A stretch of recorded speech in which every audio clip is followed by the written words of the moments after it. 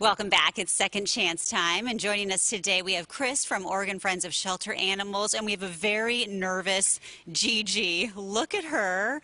Oh my gosh. So she's what, part Chihuahua? She's some sort of mix, right? She's mostly Chihuahua. Yeah. And what's her story? She's got quite the story. When we got her, we were told that she'd been hit by a car, and she had a cracked pelvis and a broken hip, based on the x-rays that came up with her.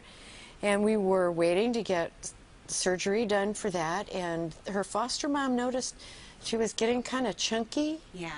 So they took her, when we took her into the vet to get her x-rayed, we discovered that not only did she have a cracked pelvis and a broken hip, she was also pregnant.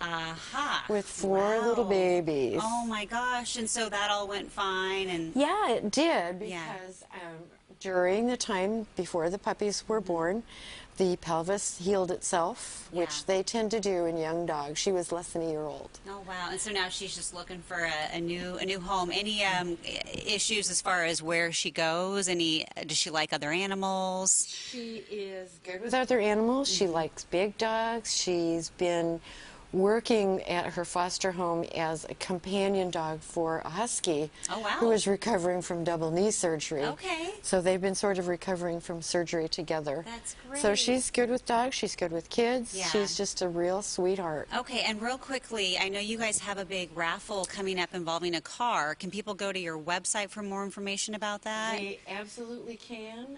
The tickets are all being sold online. The car will be, the winning ticket will be drawn August 17th. Yeah.